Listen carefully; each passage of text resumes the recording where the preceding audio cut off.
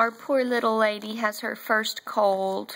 She's 3 weeks old, and her brothers, well, all the kids started back to school. The boys go to a little preschool 2 days a week, and Hudson came home on Thursday, I guess, with a runny nose, and it looks like he's shared it with his sister.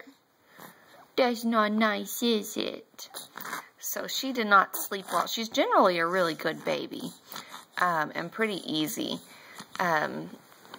But last night she wasn't crying or fussing a ton. She just, poor thing, just couldn't breathe. And when she'd want a nurse, it was really hard because she couldn't breathe through her nose.